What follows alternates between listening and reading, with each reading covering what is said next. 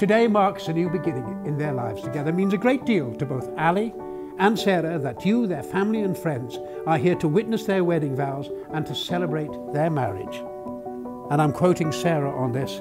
You think you are here because of Sarah and Ali, but they want to thank you and say that they are here because of you.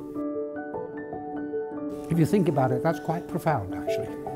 I vow never to go to bed angry. Together we will shoulder life's challenges, whether your left knee gives in first or your right.